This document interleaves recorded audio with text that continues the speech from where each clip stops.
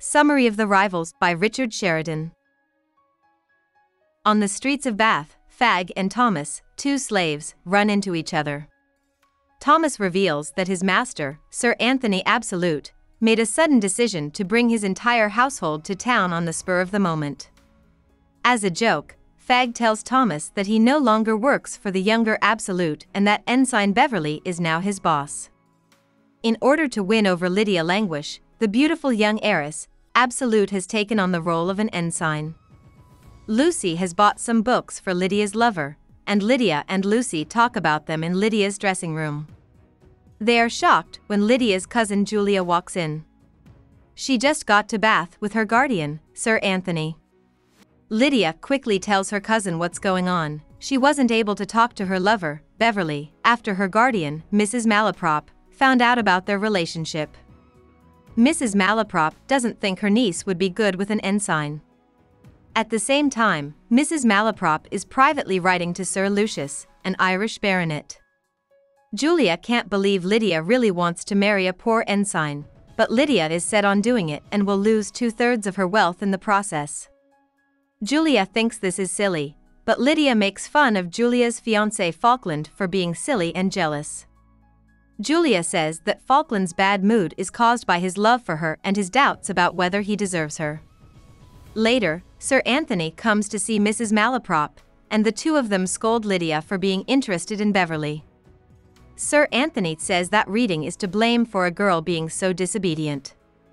He says that girls shouldn't be able to read or write, and Mrs. Malaprop talks about the subjects that girls should be able to study in a way that sounds like she is trying to be intellectual but is just plain silly.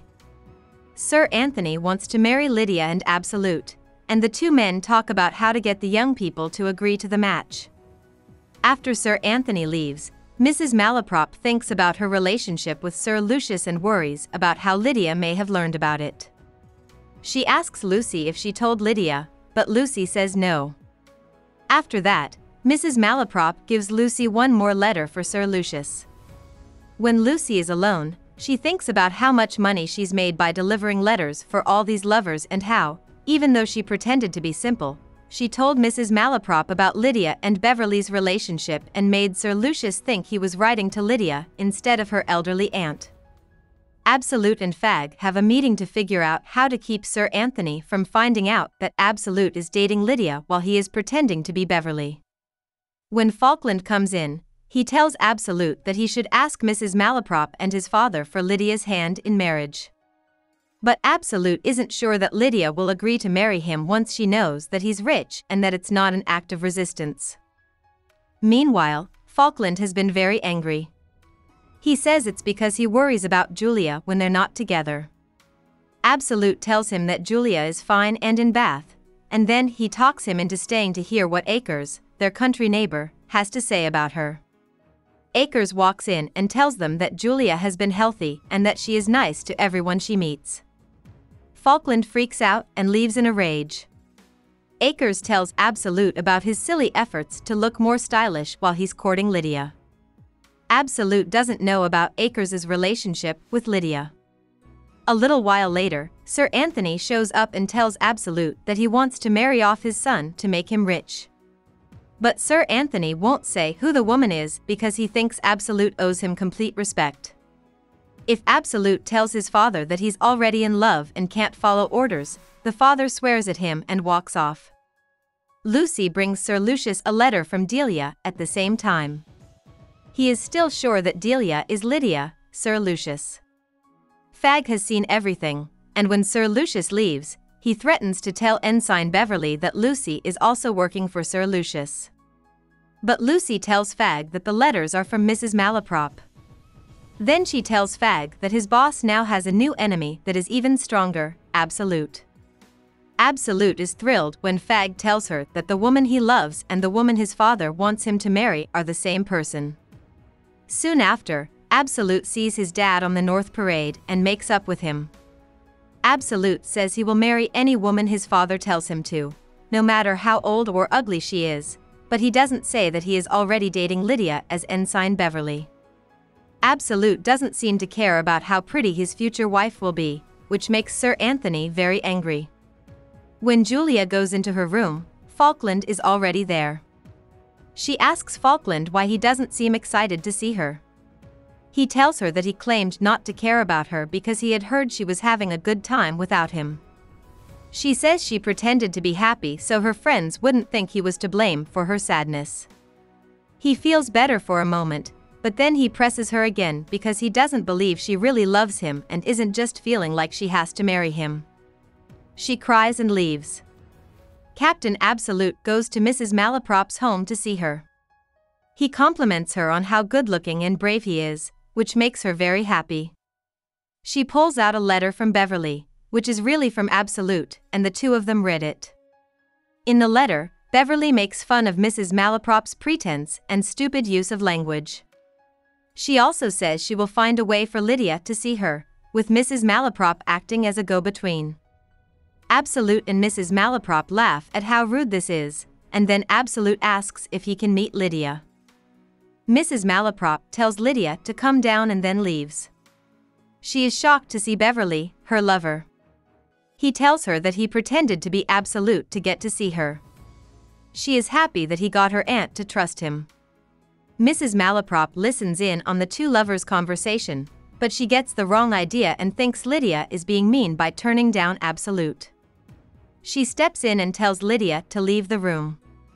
Sir Lucius shows up at Sir Acres's house, and Acres tells him that he came to Bath to follow Lydia, who is currently being courted by a man named Beverly.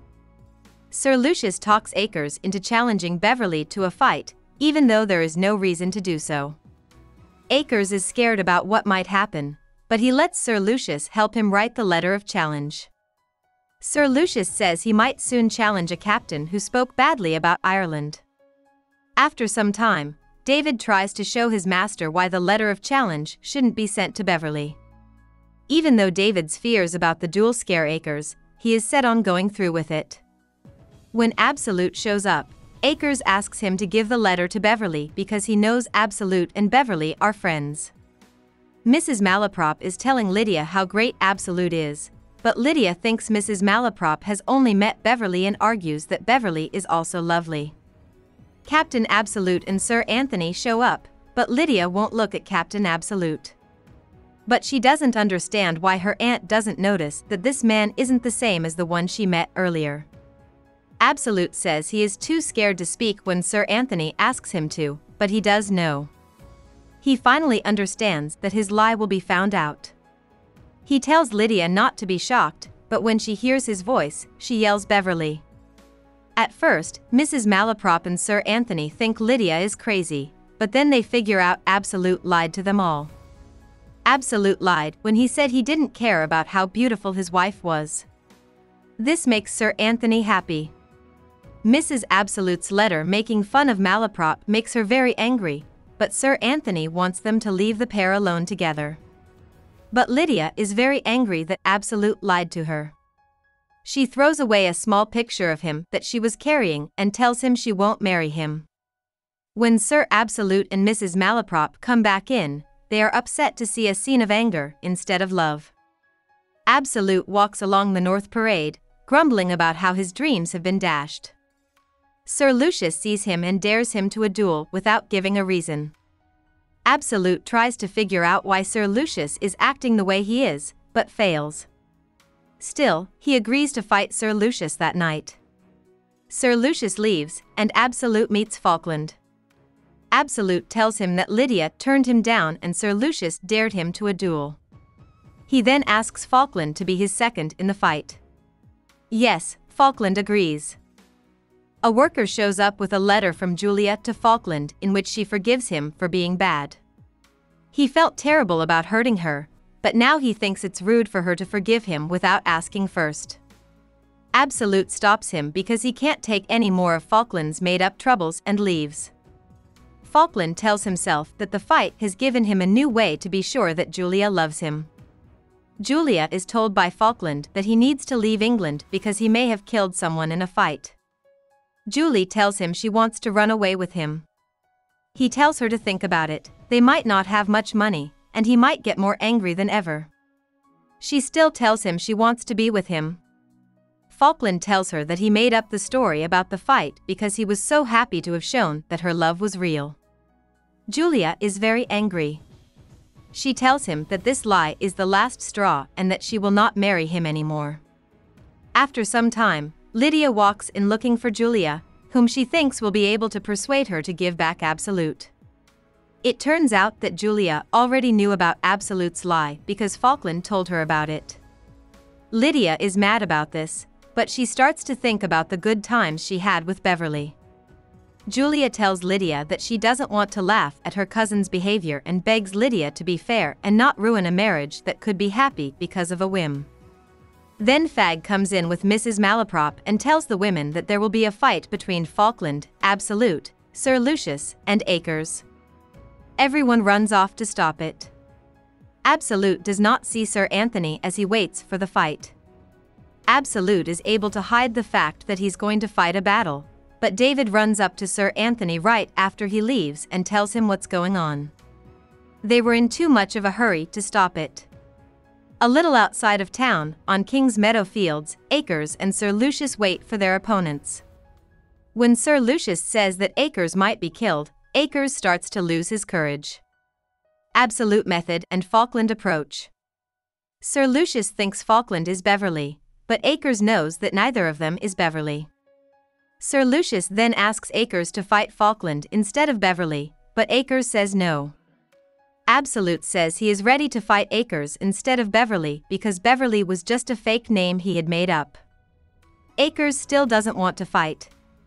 Sir Lucius insults Acres by calling him a wimp, and Acres doesn't fight back. When Sir Lucius and Absolute start to fight, the other figures rush in. Sir Anthony asks how Absolute got to fight, but he doesn't get an answer. Lydia is scared, Mrs. Malaprop says, and she tells Lydia to tell Absolute that she still loves him. Sir Lucius speaks up and says he can explain Lydia's silence. Lydia then speaks up and says she loves Absolute. Sir Lucius then pulls out a love letter from Delia and asks Lydia if she wrote it. Lydia says she didn't write it, and Mrs. Malaprop says she is Delia. There is no way that Sir Lucius wants to marry Mrs. Malaprop, and he gives up his claim to Lydia.